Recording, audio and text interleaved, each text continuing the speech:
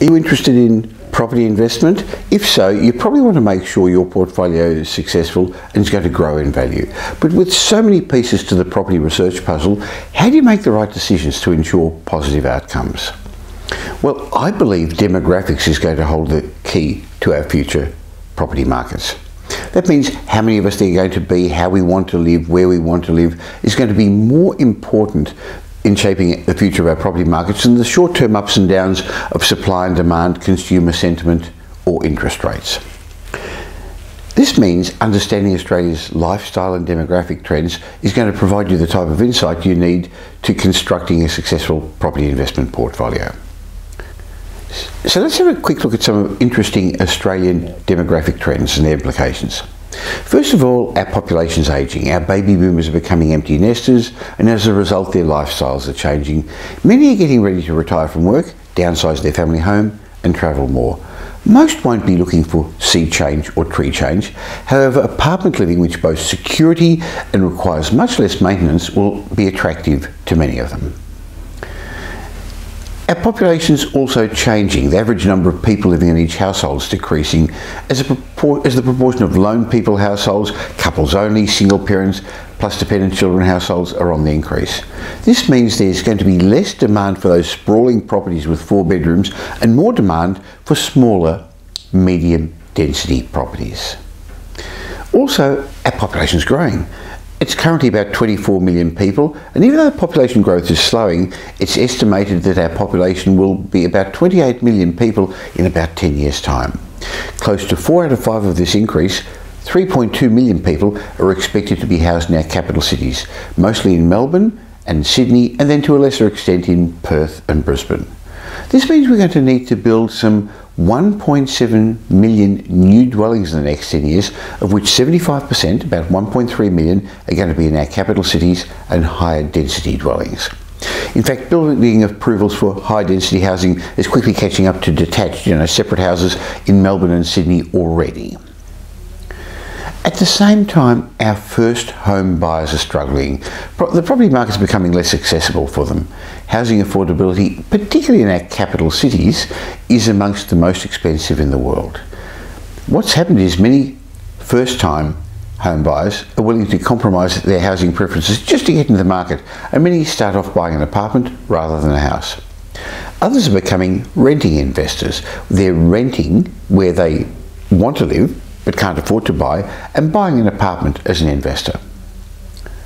Another trend is our preferences are changing. Gen Ys have different preferences to the generations before them. There's an increase in the number of people wanting to live in the city or close to the CBD, so they're closer to their work, their social life, attractions, and apartments make a more convenient lifestyle for them. These demographic trends have some important implications. Apartment living is on its way to becoming more popular than ever, and it's certainly superseding those big quarter-acre blocks, that old great Australian dream. These changes in Australia's lifestyle preferences are indeed having a ripple effect on the economy, and they also mean significant and lasting changes to our real estate market. So now that you're up to speed on why the apartment living, you need to start thinking about how to intelligently invest in this type of property. With all this evidence, the debate about whether houses or apartments make better investments just got a lot more interesting. You really can't just stay locked into that camp that believes that you should invest where there's land under a house. At the very least, it's worth considering how to diversify your portfolio to include an inner suburban, not in a city, but in a suburban 1 or 2 bedroom apartment. But be very careful. Investing in apartments requires the same comprehensive level of scrutiny and due diligence as freestanding houses, because there are some winners and some bad eggs in the apartment market too. For example, there's a looming oversupply of the inner city in CBD apartments in Melbourne and Brisbane in particular, and Perth and to a lesser extent Sydney. Some of those big monoliths coming out of the ground are destined to become the slums of the future. Plus, with recent changes to investor lending, local investors are going to have difficulty settling on the purchases, and many foreign investors will have no chance of settling because most of the banks have pulled the rugs out from under them. They're no longer lending to foreign investors. There's a tsunami of failed settlements heading to our shores, and many of the off-the-plan investors and some developers are going to get burned. And it won't be rosy for those that can settle.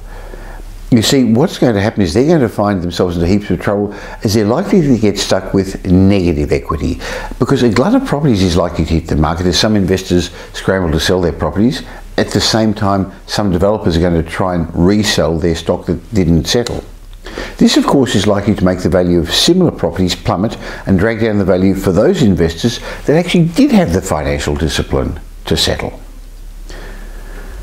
So my recommendation is steer clear of those off the plan and new apartments, and look for properties with an element of scarcity. I'd be looking for an established apartment in a sought after inner or middle ring suburb, in a building that's got a level of character to it and with a good proportion of owner occupiers.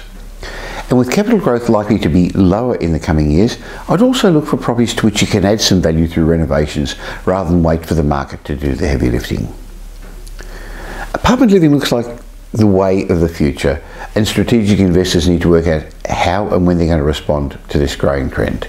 If you need some help, if you'd like somebody on your side to assist you, why not have a chat with the team at Metropole? The award-winning team have no properties for sale, but access to every property on the market. And we'd love to help you if you're a beginner, get going in the property investment world. If you're an established investor, we'd be more than happy to sit down and do a strategic portfolio review. So contact us at metropole.com.au. We look forward to being part of your wealth creation journey.